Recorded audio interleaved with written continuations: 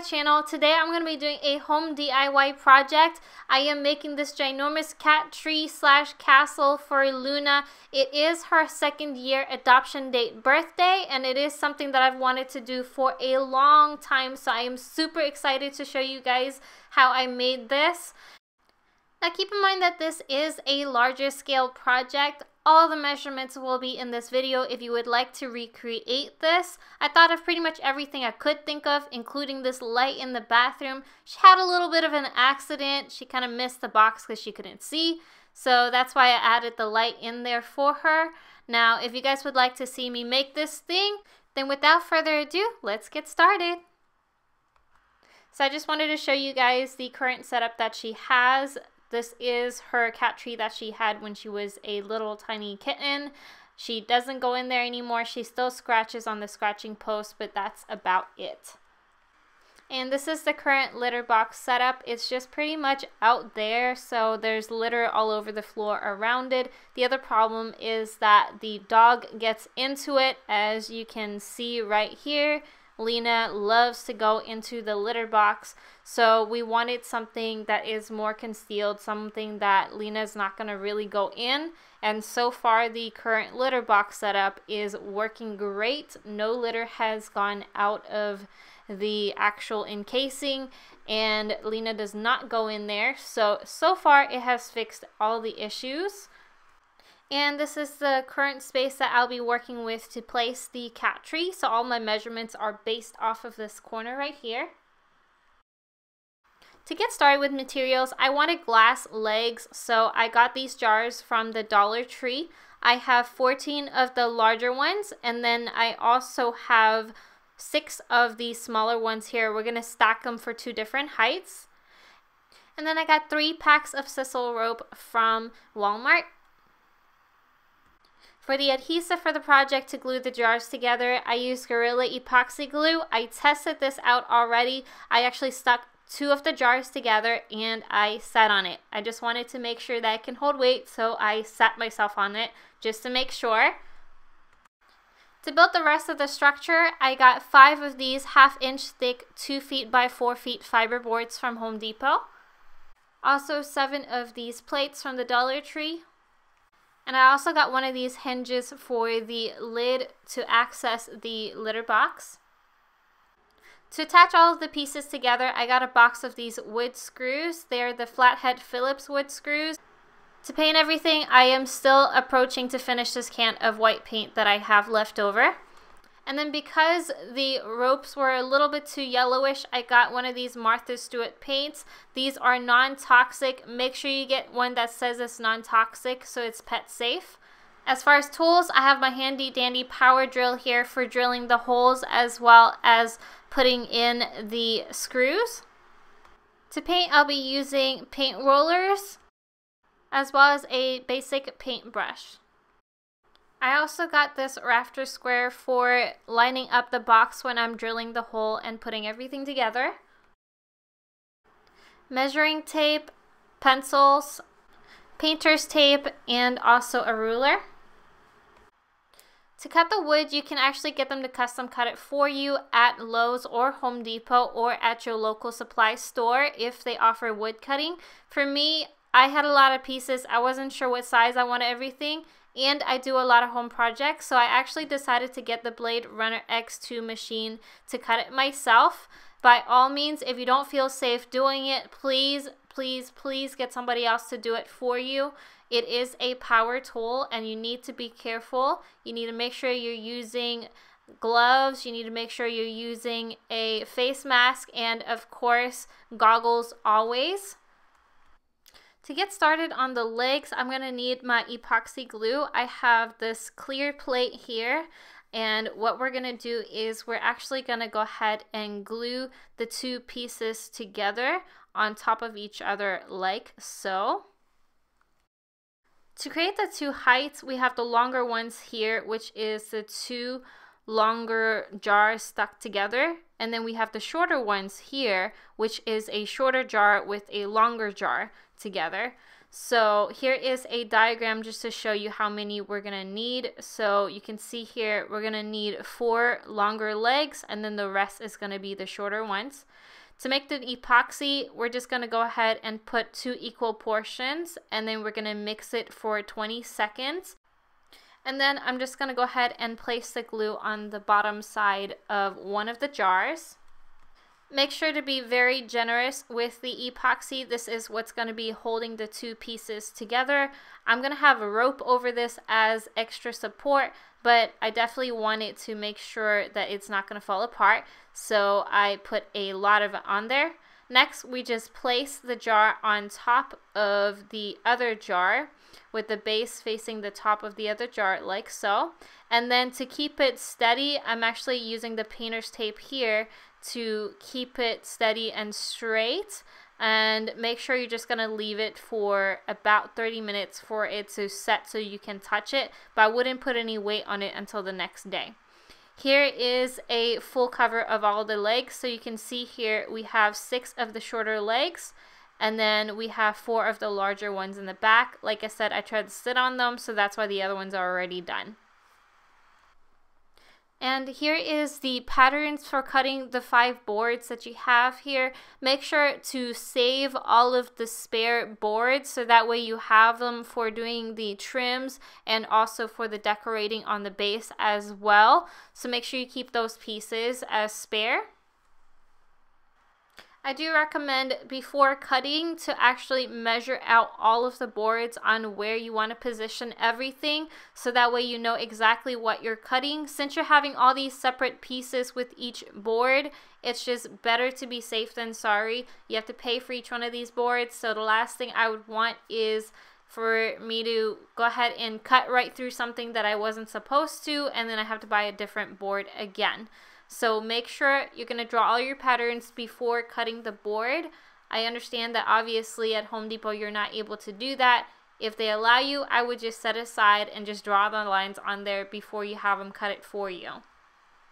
Now to cut the door for the gazebo part on the top as well as the base on the bottom for the litter box, what I did was I actually just took a regular letter size paper, fold it in half, and then I drew a curve and cut that curve out.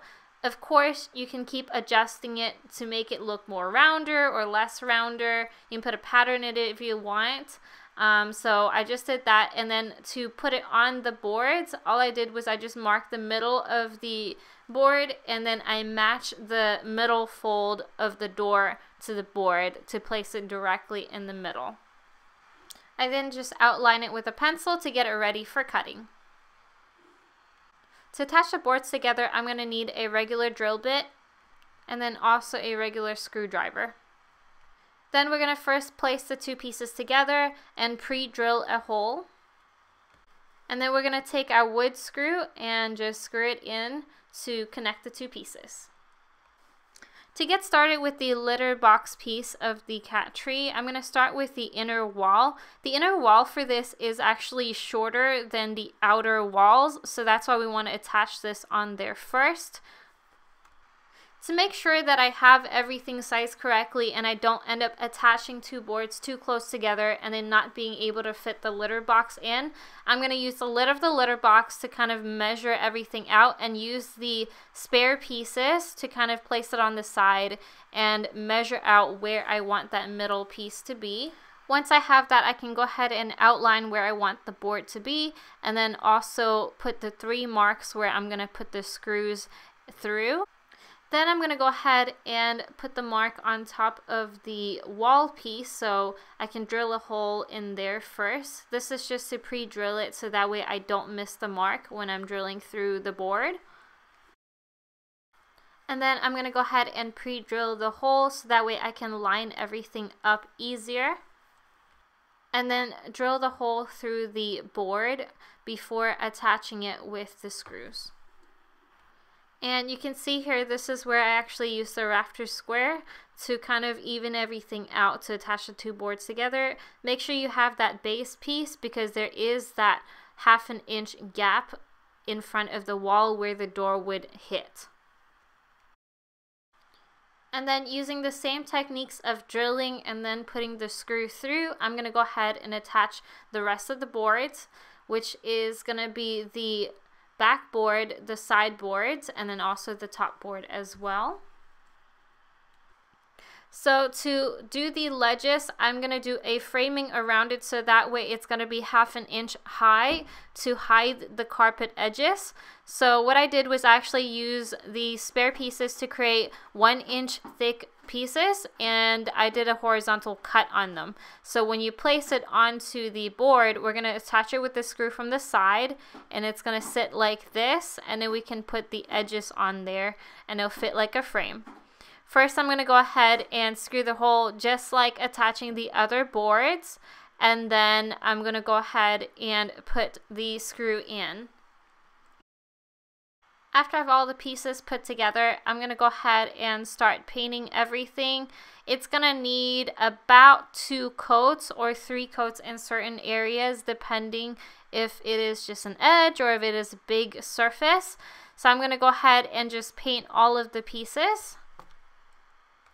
Now keep in mind, I'm just using this paint because I have it laying around in the house and I figured I can use it and save some money, but you can definitely use spray paint to make it a quicker process.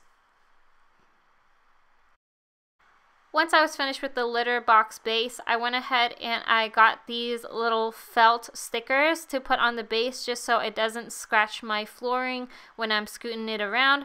And I went ahead and I put a total of 8 of them on there. You can definitely put more if you need. I just figured I just needed to spread out the weight evenly. Next, I'm going to drill the hinge onto the side of the litter box.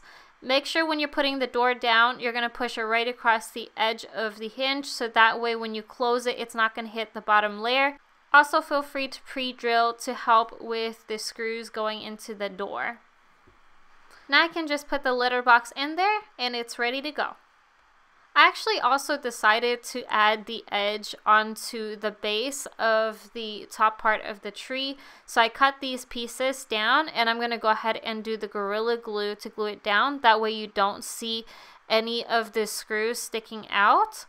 And keep in mind, you can definitely do this before you paint the base. I just kind of forgot, so that's why I had to put this on after I put the hinge.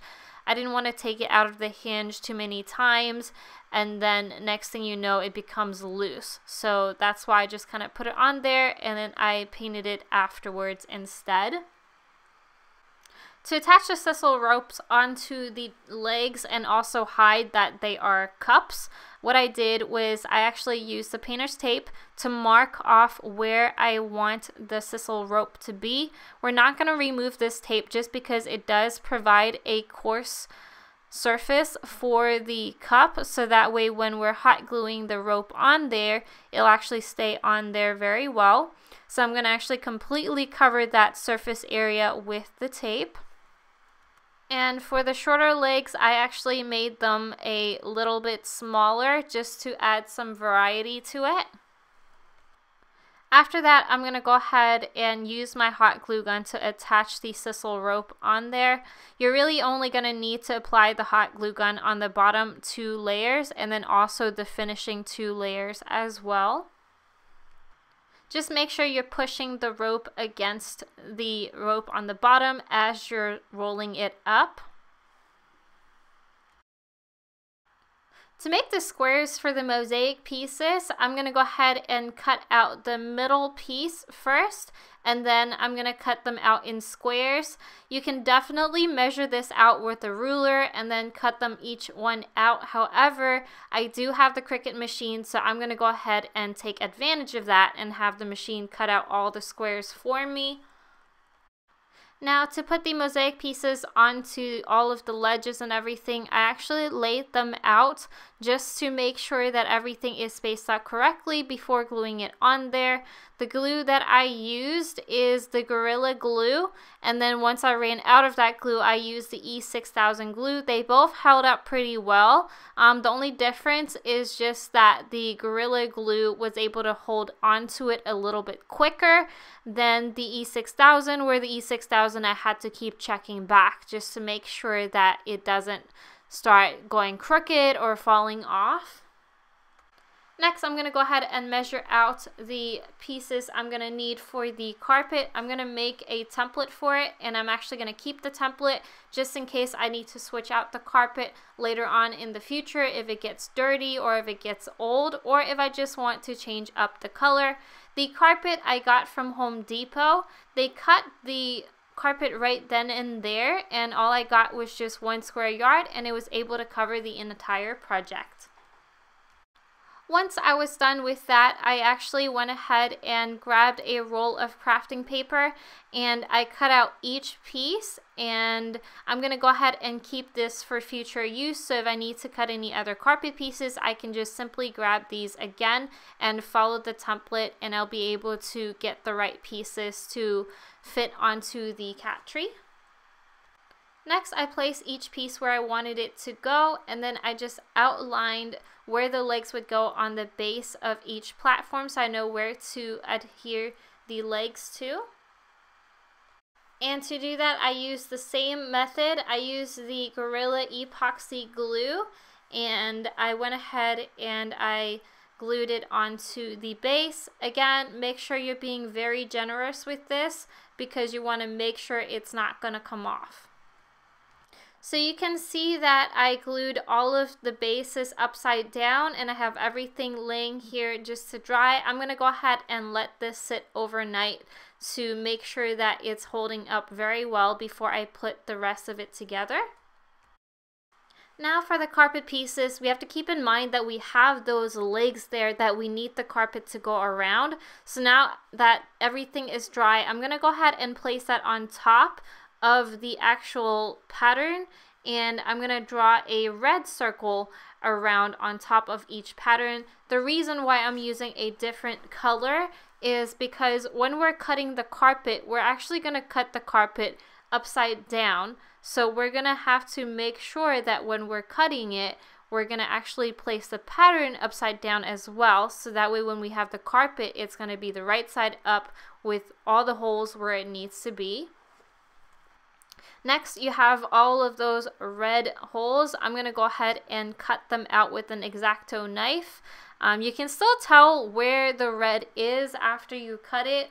And when you do cut this, you don't really need a cutting board under it just because you're going to cover that area with the glue anyway. So I couldn't really see it, so I didn't really mind just cutting directly on top of it. But if you want to put a cutting board under it, you can.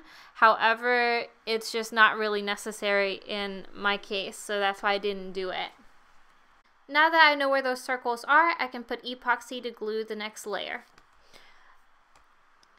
And then I just went ahead and just repeated the same steps for each level and glued each level on top. Now to cut out the actual carpet, I have this square cut out based off the size of this piece of pattern already. I'm just going to use this wood to kind of hold it down so I can draw the circles in there. The circle is to go around the pole. So what I did was I placed this upside down so that way the right side up is facing down, just like how the carpet is upside down. And I went and took a Sharpie and I just marked each of the circles. Make sure when you're marking this circle you're really going across that line so that way you don't make the circle too small. If it is too small, it won't be able to go around the actual pillars in the cat tree, and then it's gonna kind of waste that piece of carpet because then you're gonna have to cut it again and then the hole is gonna be too big. Now when you're cutting, you're gonna actually cut that circle out, and you can see I cut a straight line down towards the edge of the carpet. The straight line is so that we can actually go around each of the pillars as we're placing the carpets in there. Since there is the edge on there, you don't have to worry about gluing it down or anything. It should just hold it right in place by itself.